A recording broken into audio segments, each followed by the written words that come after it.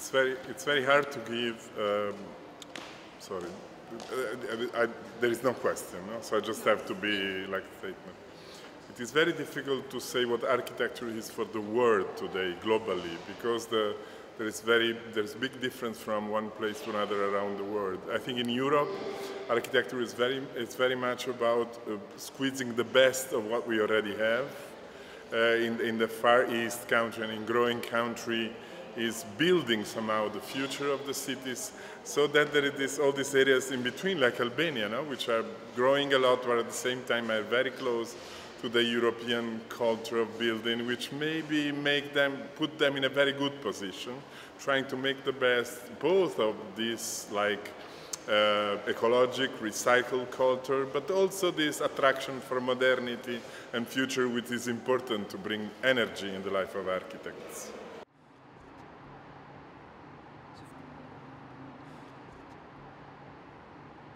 The architect in Italy for many decades, for many years, have been seen as a very ideological word. So trying to bring their ideas to the society rather than interpreting the needs of society.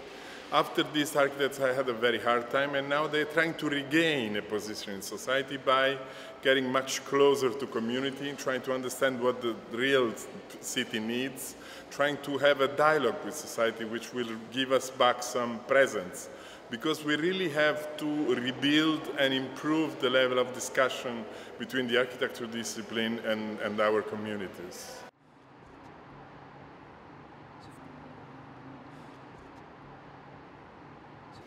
I have to confess that I was on the jury for that Biennale. So my experience is, I think that the team was alluding to a political topic, but in a very vague and open way. So in the end, the Biennale was gaining attention from the press for this kind of political substance, but in reality it was a very open survey of what is produced today by architects all around the world. So I think that the political topic was more used for communication, where the real contents of the Biennale was more about information.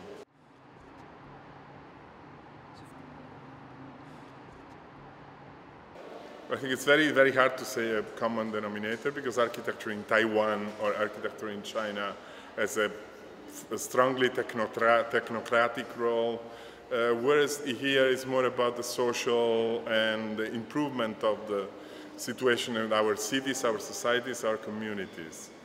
The Balkans, as I said before, are a very good field of experimentation, because they get both the will to get into the future as quick as possible, but at the same time they have a substratus, they have a feedback of architectural culture that can help them to bring improvement in a landscape which is already very much built.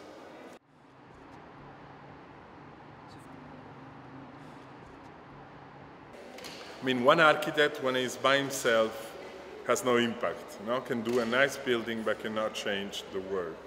So historically, what we learned from the 20th century, that it's very important that the architect speak to themselves, that they create a network, then they discuss, but at the same time we will never go back to this 20th century idea that we see the political scenario like the architectural scenario just like the political one.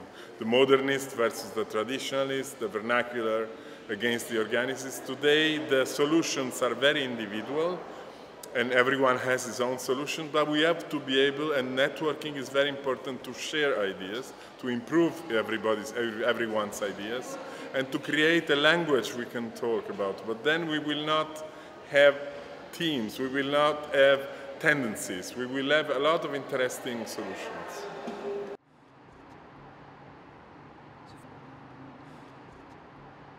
Well, of course, the normal catalyst for the present and future cities is ecology. But ecology can be is so present that it can become an empty word.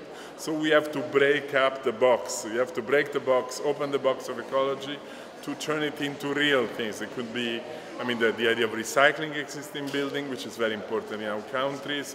It can be the idea of improving the way people use the public space, improving education. So architecture has to work in these fields, trying to open the big, strong words like sustainability, ecology, which sometimes mean nothing, and to break them into real issues.